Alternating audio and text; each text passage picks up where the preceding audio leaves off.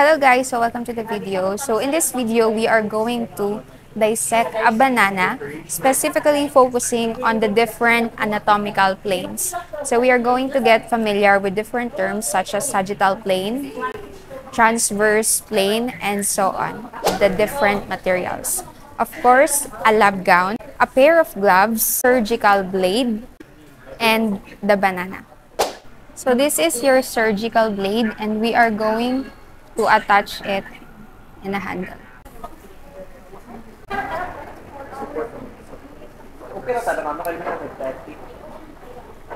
So once you hear the clicking sound, meaning to say your blade is already attached to the handle. So now that everything is ready, we already have our surgical blade and our banana. Let's proceed to the dissecting in order for us to differentiate and identify the different anatomical planes. Using a marker, we have to draw the face and the umbilicus in the ventricle part. Ventricle part is also synonymous to anterior.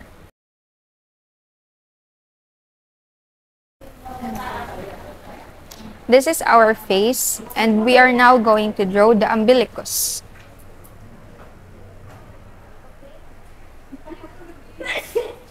So we have our face and the umbilicus on the ventral part or the anterior part of the banana. We are now going to proceed to use our surgical blade.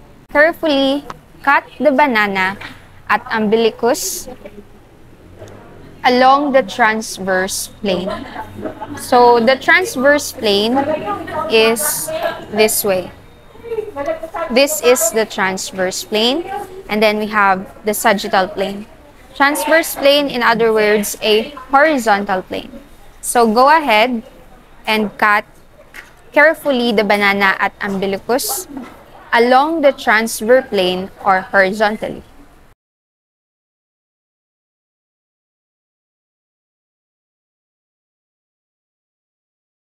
We now have two parts of the banana.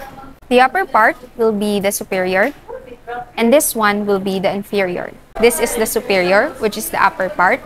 Cut the superior or the higher part along mid-sagittal plane. The mid-sagittal plane is this way.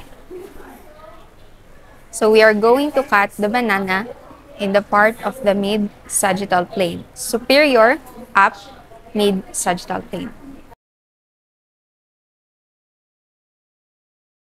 We have here now our superior part that is cut along mid-sagittal plane, or the inferior half along the frontal plane and parasagittal plane. And this will be your frontal plane.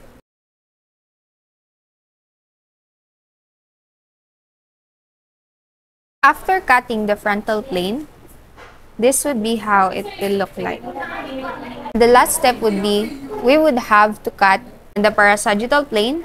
As mentioned earlier, is side near the mid-sagittal plane. So if this is your mid-sagittal plane, then your parasagittal plane would be around here.